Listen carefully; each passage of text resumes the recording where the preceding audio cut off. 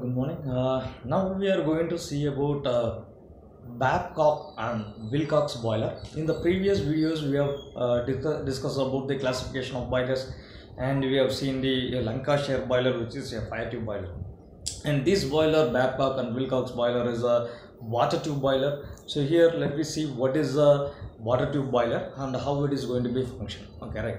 So in this, the Babcock and Wilcox boiler is a horizontal drum axis. Okay, and it is a natural draft, natural circulation. Already we said the fluid flow, how it is taken place for when the water is fluid, when flow in naturally manner because of the hot and cold density difference of the hot and cold fluid. So that we call it as a natural circulation. If it is if you use a pump or motor, then it will be a forced circulation, but in this case it is a natural circulated boiler. And it is a multi-tubular boiler where more tubes are there where the water we are passing the water. And it is a stationary boiler. So there are so many classification we have seen. One is a stationary or locomotive types. Here it is a stationary types, horizontal drum, and it is a natural draft. And the fire what we are going to fire here is a externally fired boiler, because we are firing the coal externally, and only we are sending the hot flue gases inside the boiler, right?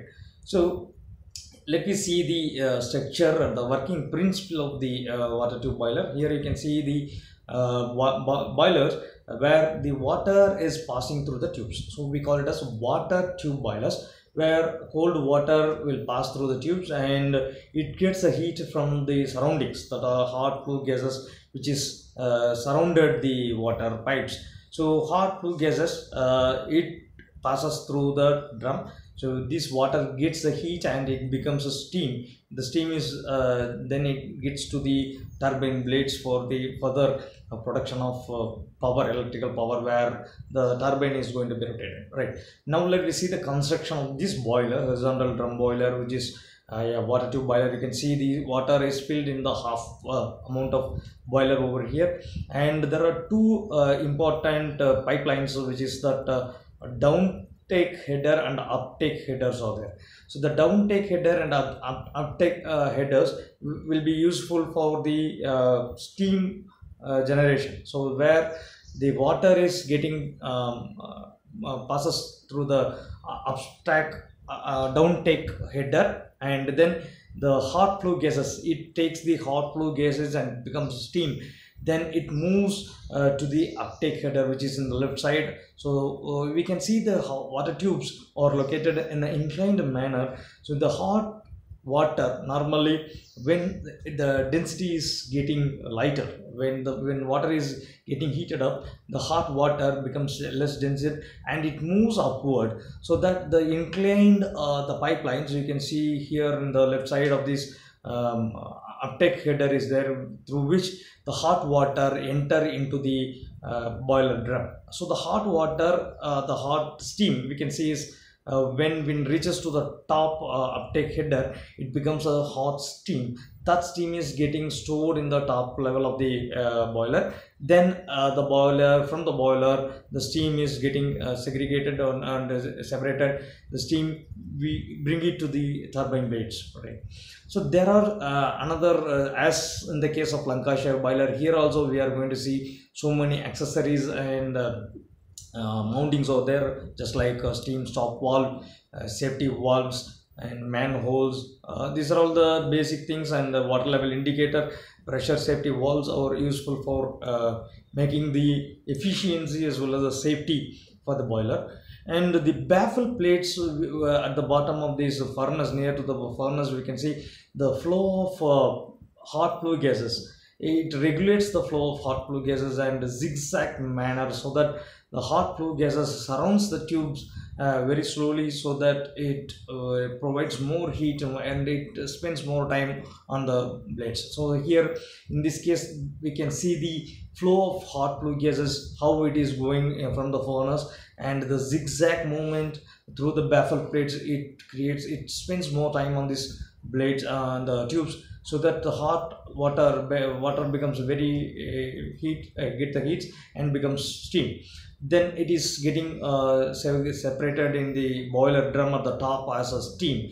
That steam, you can see the water level indicator on the left and the fusible plug, and that is that's what here it is feed valve where water is getting fitted up, and there is another steam, main steam valves. Everything is present in the top of the boiler to takes the steam upward and it sends to the turbine blades.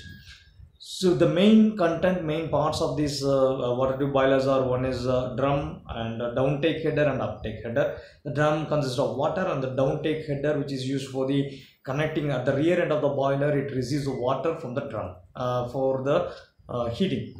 Then it gets heated up. The uptake header, through the uptake header, the steam generated, which is generated in the water tubes, it will move upward to those drums, right?